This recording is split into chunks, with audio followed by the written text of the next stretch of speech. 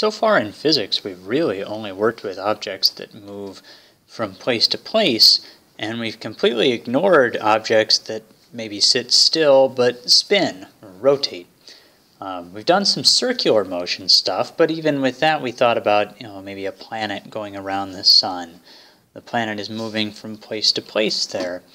But what if we just have a wheel and it's not rolling across the ground, it's just up in the air, and we give it a spin and it rotates for a while and it slows down to a stop. Don't we have any way to analyze that? Well, sure we do. It turns out that a lot of this is going to look really familiar to us in terms of the format for things. So we'll have things that cause changes in linear motion or translational motion, and things that cause changes in rotational motion. And we can do kinematics with linear motion, and we can do kinematics with rotational motion. So a lot of this won't really seem like it's new, except we're going to be using different units and different variables. But it is useful to kind of figure out how these things are going to look different. We'll start the same way we started linear motion, and that's describing the motion, in this case by using kinematics equations and kinematics quantities. So first, let's address the terminology and the variables we're going to use here. First, we'll do a review of the stuff we did with linear motion, sometimes called translational motion, where something is moving from place to place. For position, in general, we used an X or a Y, and we broke that up into horizontal and vertical motion, X and Y motion. But generally X or Y, and we measured that in meters. And then with position, we could have a starting position and an ending position. So we might have had a subscript there to denote when we were looking at that, whether it's X or X naught, or Y naught, but X or Y for our variables. For velocity, we used a V, and that was in meters per second. And again, we could have looked at velocity in the X direction or in the Y direction. We could have looked at initial velocity or final velocity, so we might have had some subscripts there, but they were all velocities. They were all V's in meters per second. Acceleration, we did a lowercase a, and that was in meters per second squared. Could have been X direction or Y direction. And then time was just a lowercase t, and that's measured in seconds. Now on to the angular side. Instead of looking at how something has moved from place to place, we're going to look at how something has rotated. How many circles it's gone around, or how many times it's gone around, or maybe what angle it's rotated through. And that's actually going to be the more typical way that we express this. And so our angular position, we're going to use, instead of an X or a Y, we're going to use a theta. So if it rotates, say, 90 degrees, that's a quarter of the way around the circle. We could say our initial position is 0 and our final position is 90 degrees. Though we don't usually use degrees to describe angular position. Instead, we're typically going to use radians. For velocity, that was how position changes with respect to time. And so in the linear system, we did meters per second, how the X or the Y changed with respect to time. Now we're going to look at how the angle changes with respect to time. So it's going to be, or how the angular position changes with respect to time. The variable we're going to use for this is a Greek letter omega. Looks like kind of an extra curvy W here. And then the units on this are going to be not radians, not meters per second like we had in linear motion, but radians per second. So if, for example, we had something moving with an angular velocity of 2 pi radians per second, 2 pi radians is 360 degrees, or it's 1 time around a circle. 2 pi radians per second would mean that this thing is rotating once every second.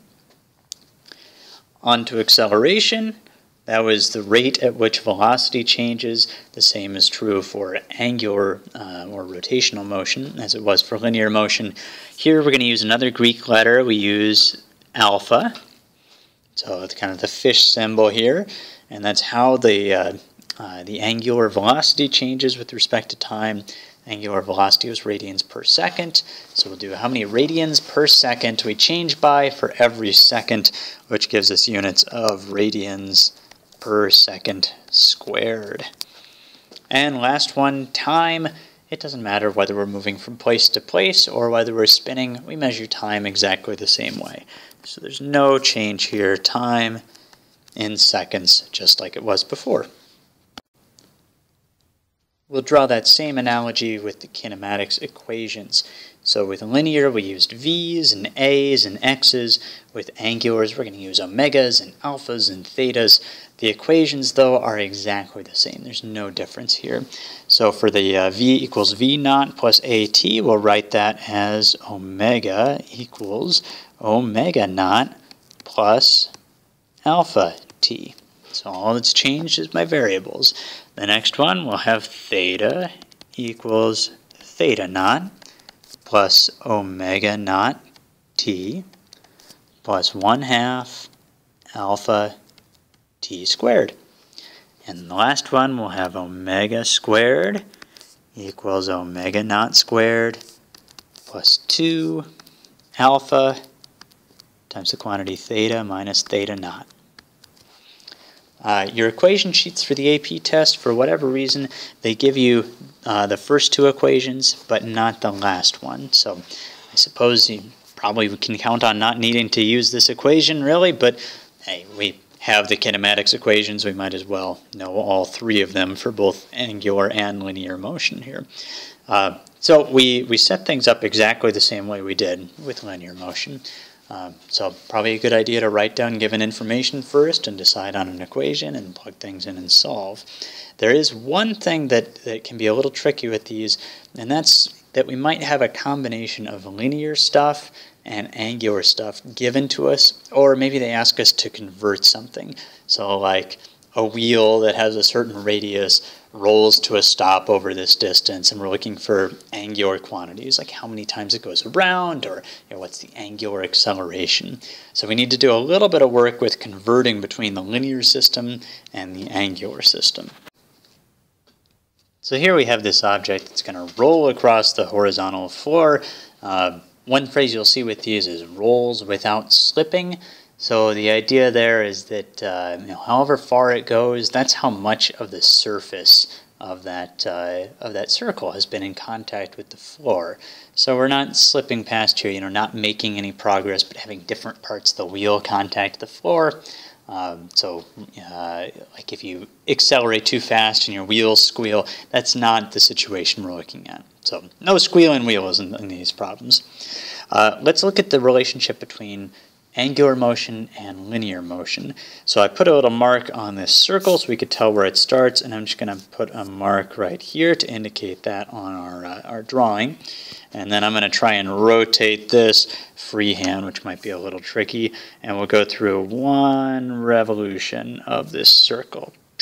Oh, circle's getting a little bigger and smaller there. Oh my. Well, hopefully you get the idea.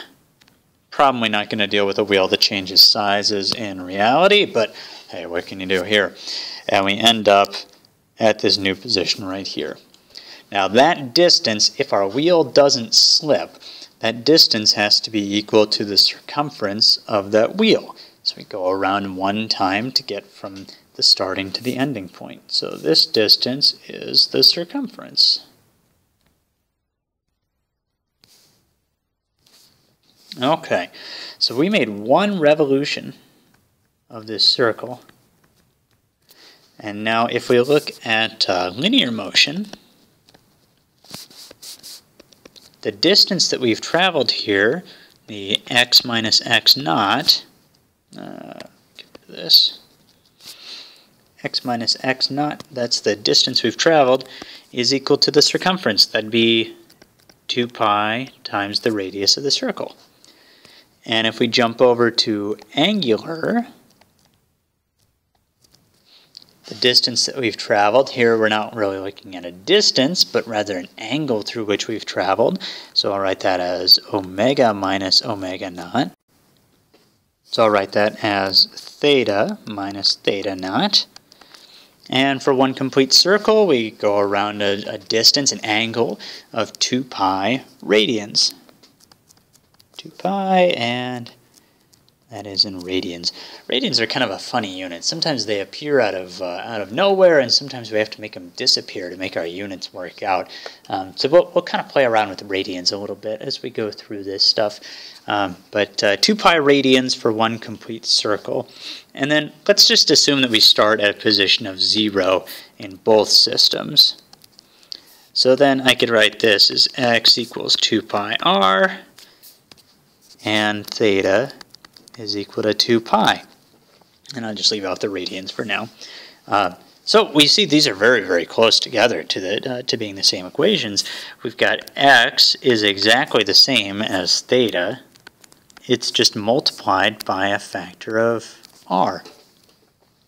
Now once you have that one figured out, you can go straight to the velocity equations.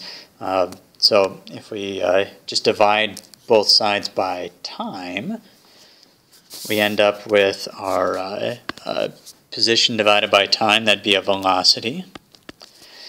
Theta divided by time, or change in theta divided by change in time, that's equal to our angular velocity times r.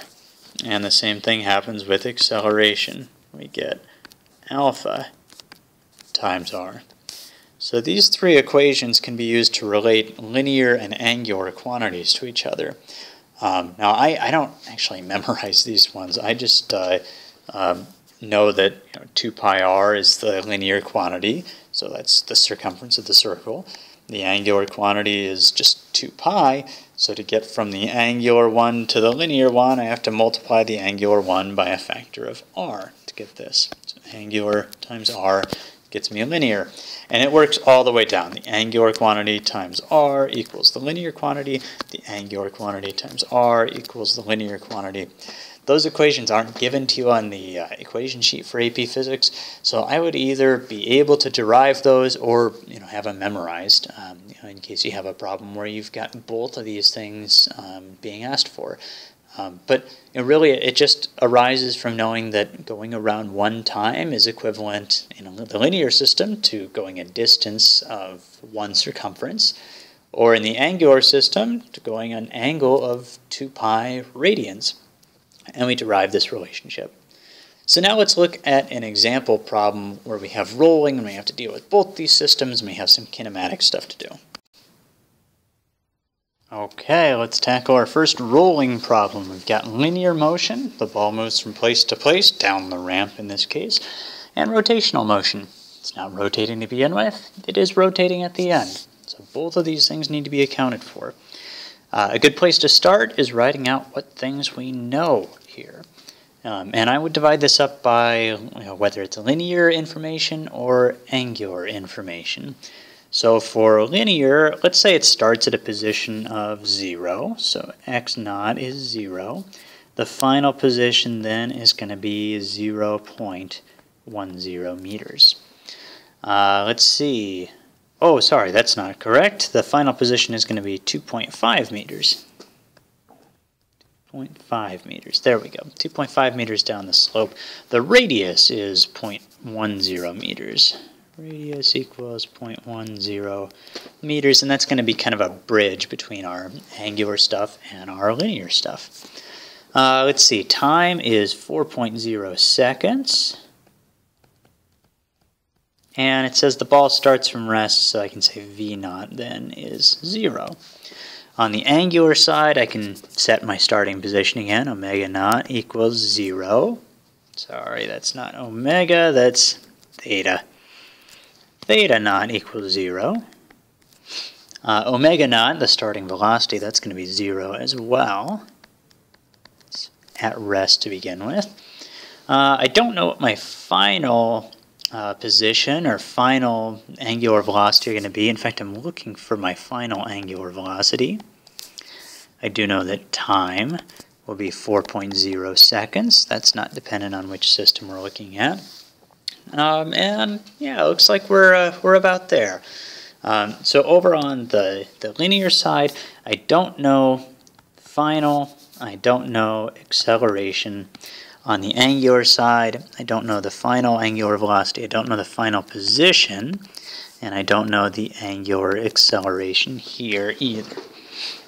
You can work in either system for the beginning part of this, and we'll convert using that radius at some point. So you could figure out, for example, what the final velocity is here, and then use that to calculate the final angular velocity here. Do your conversion as your last step. Since we've had plenty of practice with doing the linear stuff, we might as well make our conversion early on, and or any conversions we need to, and then use those to do the kinematics with angular equations. So let's make sure first that everything we know in the linear side, we can know in the angular side as well. It looks like we don't know the final position for the angular stuff. So let's go ahead and make that conversion using the equation x equals theta times r. So we've got our x value, 2.5 meters, is equal to theta times the radius, 0.10 meters. And so we'll get a theta here of 25, and that's radians now. Okay, so 25 radians. And then if you look through the equation sheet, there actually isn't an equation that has the 4 known values that we have in this situation and omega in it. So we actually have to do 2 steps here. Let's solve for the angular acceleration first, and then we can use the angular acceleration to solve for the angular velocity, the final angular velocity. So angular acceleration, we can use the equation that says theta equals theta naught plus omega naught t plus 1/2 alpha t squared. Our theta here is 25 radians.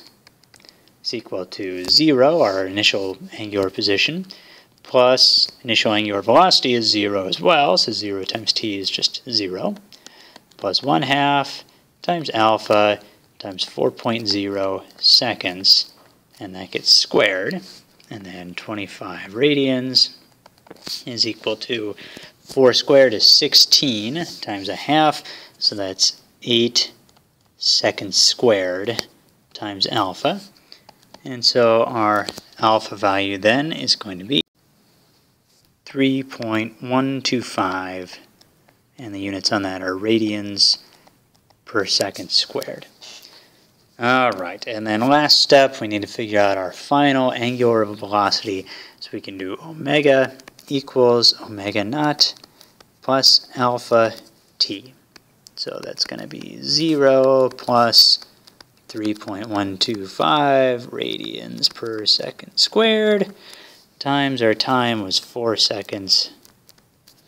And so we're going to get an omega of 12.5 radians per second.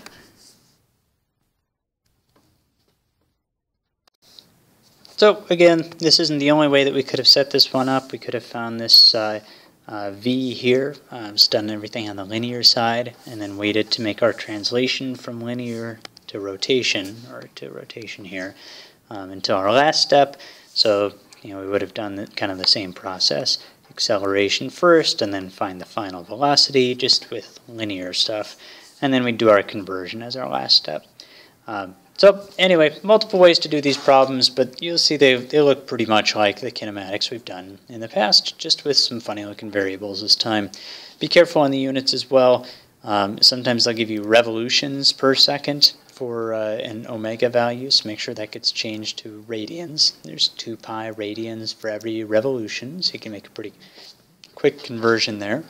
But other than that, these look about the same as what we're used to. Thanks very much for watching. If you found this useful, please share it so other people can find it useful as well. Like it so people can find it more easily. And if you think the future videos will help you out, subscribe to the channel. Thanks again.